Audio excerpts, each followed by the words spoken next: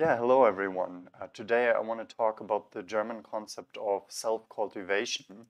Uh, I put this here in a presentation. For those who don't know, I'm an assistant professor at Shandong University. However, this presentation will actually not focus or will not be held in my position as an assistant professor, but it will have a rather informal setting at a friend's bar. And we want to talk about what Bildung actually means in Germany and what self-cultivation is.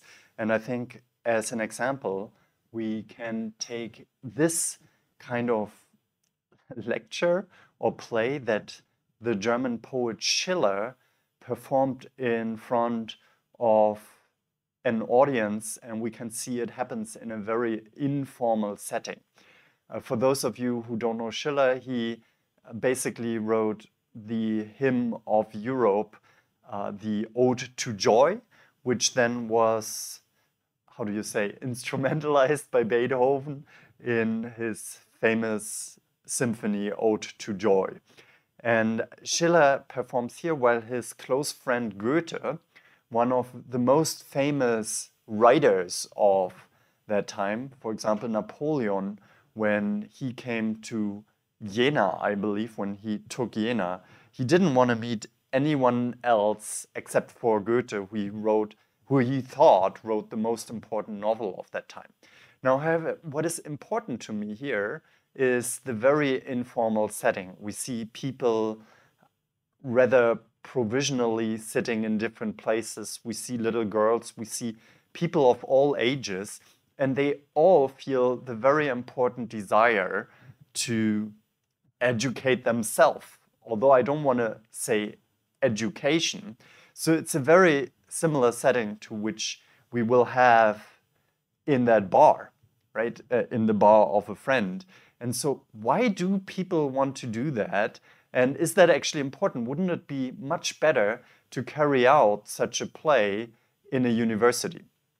Well, and for this, I just want to hint to some numbers, 70, 20, 10.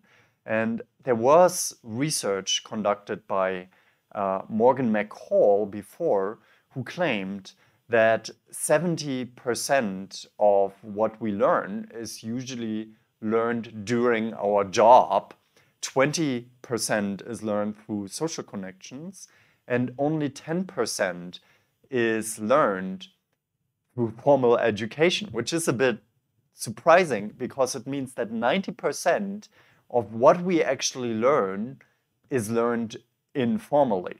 Now, are these numbers entirely true? There is some debate about that, of course, in the literature, and it should be rather used as a rule of thumb, but we also cannot deny that a lot of what we really learn is during practical experience, and it is due to settings that are rather informal, which drives us to the question, well then, what is education actually, and what is the purpose of educating oneself?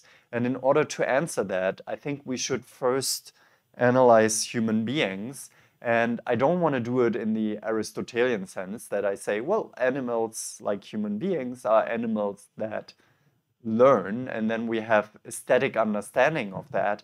Let's try to understand human beings in the evolutionary sense. And of course, this becomes very important today as the learning of humans seems to be superseded by AI.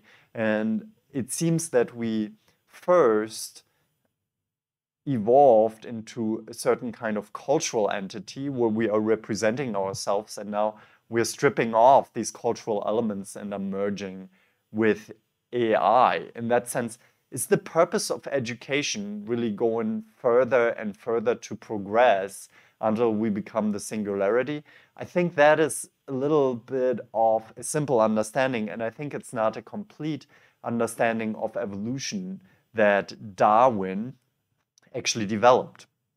Now, certainly we can observe that in nature, humans are passively subjected to the forces of its surrounding, and then we have something that even Darwin called survival of the fittest. We know there's like natural selection, and natural selection consists of a broad variety and then a certain kind of pressure of the environment, and then the fittest individuals are actually collected.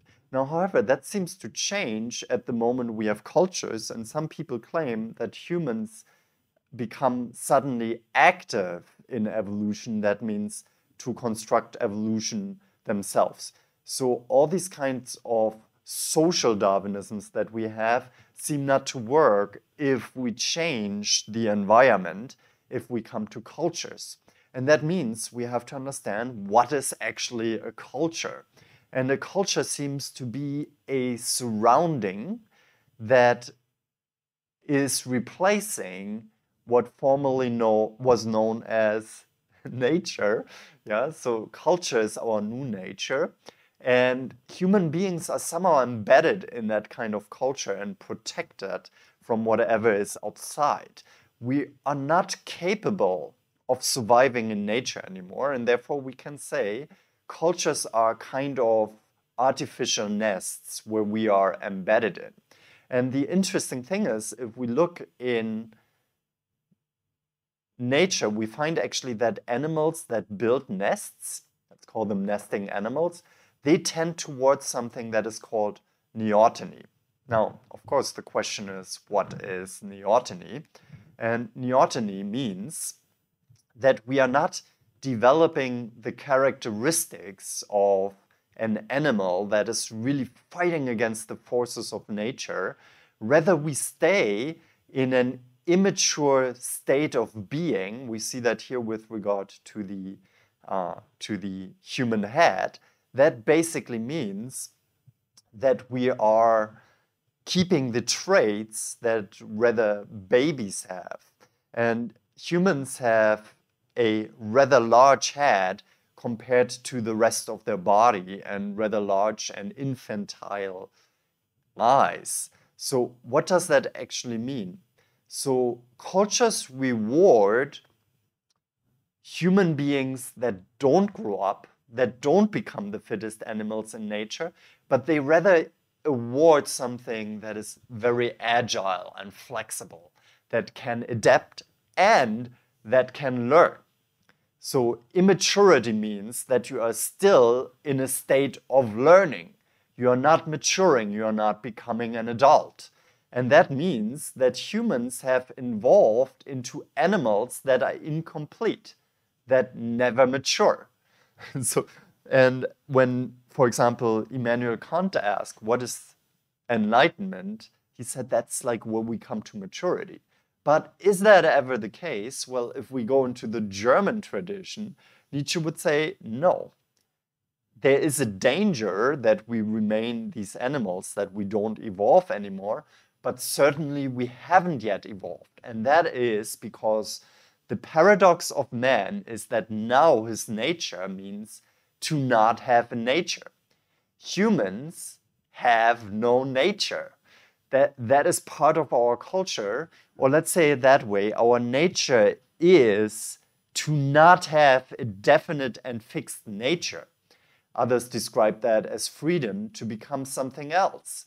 So if people say for humans something is unnatural, that's kind of weird because humans are not exactly their nature. And what do I mean with that? Well, obviously, happiness for an animal is to stimulate its desires. And often we see in the internet this kind of meme. We see that the dog is entirely situated in its nature as long as its desires are satisfied, and it can just contemplate being, while humans, and here depicted in a bad sense, always try to go beyond of their sense. And we see this particular human being, I don't think he can be satisfied because he's mostly interested in things that you can buy with money. And we see he's even interested in money. But is the solution to go back to the animal state, where we say happiness means to stimulate our desires? Well, I think it's more complicated because the case is that humans don't have a nature. And here we see the emergence of the Romantic movement, here expressed in the picture of the German painter Caspar David Friedrich. And I think we can understand that there is suddenly popping up a search in humans, a desire for finding something more, for exploration and finding themselves in that kind of exploration. So now, okay, what do we do if we don't have a fixed nature, if our nature is not to have a nature and move beyond that nature? Well, we have different answers in different cultures. And I think the answer in at least the classical German tradition is self-cultivation, if we can call it that way. It's a translation of the German term of Bildung. And we cannot simply translate that into education. And here, it basically means that happiness for the human and individual means to make yourself an identity. So what does that mean, and becoming an identity? Well, let's think about mothers for a second. So it is well established in sociology that parents usually have a drop in their happiness. As soon as the children are born, their happiness drops. And we can attribute that to stress or many, many other things. And if we said that humans just pursued a normal increase in immediate happiness, like by stimulating their desires, it's certainly not good to get children, because they will make you, on a very superficial level, unhappier. Now, why do people decide to still get children? And I claim that is because people want to build identities. And what identity do you get when you get a child? Well, you get the identity of being a mother or being a father, which is a fixed identity, makes you learn new things and gives you orientation. And so this is what I claim, like that identity is usually more important than mere happiness through, let's say, money. And we see that also when we say, I want to be happy. Well, we have to ask, who is I? And I is kind of a cultural product. So in that sense, we can say that learning is the search for healing our existential tornness. It directs us beyond nature towards a self-made identity. And I tried to express that here in the picture. I took this picture many years ago with a friend from China in Pittsburgh. She was a filmmaker. And we sought for, we were very young. And of course, we tried to express our tornness in a sense. And I think we feel always inside of ourselves that even when our superficial desires are stimulated, that it's not enough. And we kind of imagine a better world, often exemplified by gods. Now, I'm not saying that God exists. I'm not saying that gods don't exist. But I think if we try to think it in an evolutionary perspective, we can say that the command from above that we feel in gods is somehow rooted in ourselves, in the way we experience ourselves through evolution as incomplete. Now, just telling everyone, I'm not a believer in gods, I'm not a believer in God, but I'm also not a disbeliever. I'm very agnostic about it. So that means I don't know whether God exists or not in a very philosophical attitude. I just say, I don't know. Now, let's come to the conclusion that I'm drawing here. So our nature is not to have a nature. I call that the incompleteness condition. And learning, in that sense, this is what we figured out, means to confront our incompleteness and to compensate by, for example, building identities. And that is also my conclusion. Learning is a result of our nature, not having a nature, and better understood as the building of identities. So I think that is maybe how we can translate the German term of Bildung, although not entirely correct. Maybe there's a relationship to building. I haven't checked on that, but I should. And so this is self-cultivation. Yeah, I mean, even when we build identities of a father or a mother, that's not enough. But we have to understand first that happiness for the human animal means to make yourself an identity. Now, in the German tradition, the one who realized that first was Fichte. He, I believe, recognized the incompleteness of human nature as a radical form of freedom. And like his lectures in Germany became so popular because he tended to tell his students, you don't even understand how free you are. I mean, yes, you are subjected to nature, you may be subjected to a certain culture that you are living in, but within this, you can build your own identity. And his idea of university, by the way, was also rather informal. We see again here this kind of informal setting. And we see here in the back probably the gate of Brandenburg that was constructed. So it's very close to the founding of the German university, the first university of the modern type. And why am I saying the modern type? Because you need to know universities were certainly established in the Middle Ages in Europe, in Bologna, for example. But these were universities that were awarding degrees. And most of the students went there to get degrees. And Fichte said, you misunderstand. You're not here to get a degree. You're not here at university to get a degree. You are here in order to build identities in accordance with your society and to move society forward to new grounds. You're not just learning what is old. You are in a kind of moral setting. A moral setting that expects from you to grow taller than you are and to realize ideals. And these ideals are dictated by the freedom that you have. So freedom gives you a certain kind of responsibility. Now, the one who realized that in a sense as one of the first was the back then world-famous Humboldt, Alexander von Humboldt. He was the founder of the first modern university. He made Fichte. Again, Fichte is this guy here. He made Fichte the first president of this modern university. And the idea was that this university gave you an education of self-cultivation.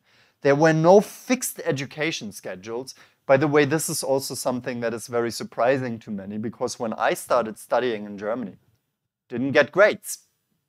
We didn't get grades. That was later fixed with the kind of Bologna process, where they tried to make all European education similar, but we didn't get grades. And many people nowadays, they wonder, like, how can you educate somebody if you don't get grades? Like, but Shakespeare, for example, never received a grade for his plays. He was just writing them.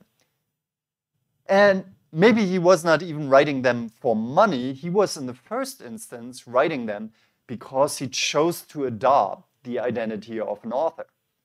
Same for a doctor, as Plato would say. So again, self-cultivation here is closely related to an identity.